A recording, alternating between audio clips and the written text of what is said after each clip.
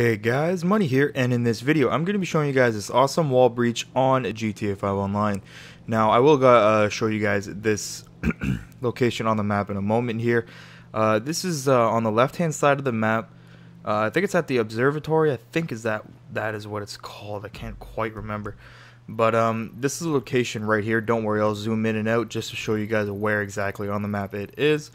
It is in the Pacific Blessed region of the game, and it is very easy to do, and you can shoot out of this location as well. So what you guys want to do is just make your way over to this location on the map. You want to come over here, jump over the railing and onto this pillar right here. Now once you guys are here, you want to stand in the middle pillar, or in between the middle and the first block, and just fall into this wall right here. Now if you guys do it correctly, you will fall right through the wall, and as you can see I'm on a little ledge, but you can actually jump down onto this part right here, and here you can shoot out of all the window areas. Now this is a pretty awesome glitch. As I said, you can shoot out, and I don't know if people can shoot in or not, so if anybody can let me know, that'd be great. Or if even cops can shoot in, I don't know that.